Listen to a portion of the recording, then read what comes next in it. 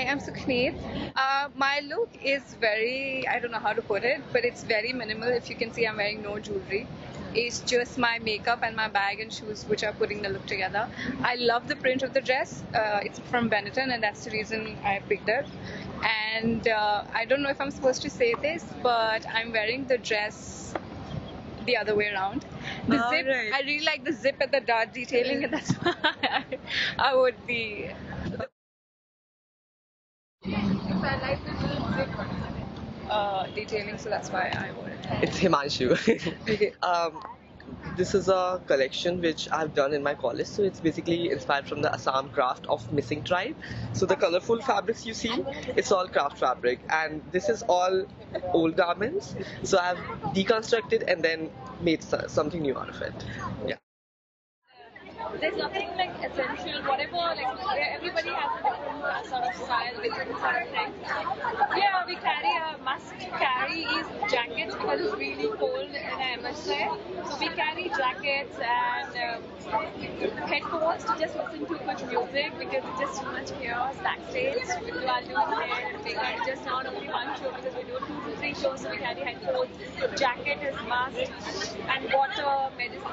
Yeah, I mean there's a few basic things which we carry. No, not really. It's just like a basic lifestyles which we have where we work out every day. So there's no stress about that. Okay, fashion week is coming up and all. We don't stress so much about it. It's just like a regular basic job for us. Where after this fashion week, there are a lot of other jobs are going. So it's a thing that we just stay fit throughout the year and eat healthy and just maintain ourselves, skin and hair, everything. Rakesh Kumar. I'm just take a for retro look, like, and this designed by me only. I designed and then stitched.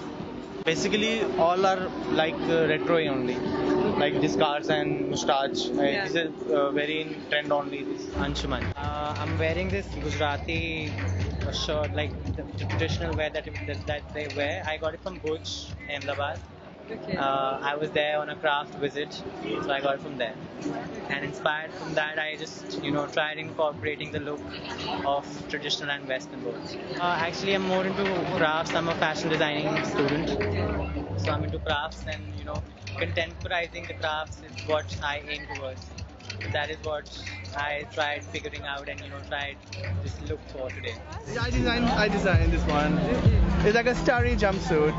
So inspired by Derek Lam.